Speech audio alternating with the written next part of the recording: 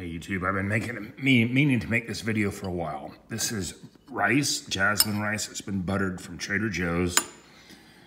And this is Blue Runner Creole Cream style red beans, nuked in the microwave.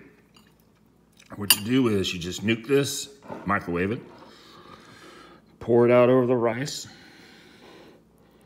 like this. Haven't added anything to it, haven't added bacon to it, haven't added, anything else. Just out of the can. This can, white rice, a little bit of Crystal hot sauce, just because I like it.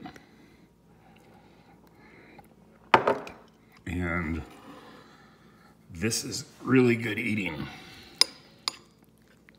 Sort of like a poor man's red beans and rice.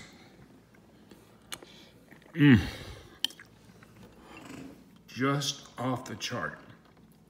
And why Blue Runner doesn't make a video about this, why their little marketing department can't spend, 30 seconds to put together a fun commercial like this is beyond me, but we're gonna do it for them. Add water to desired consistency, heat and serve over rice. That's what it says on the packaging. But everything's on YouTube these days, And that's what I did. Heated it up, put it over rice. It is so good.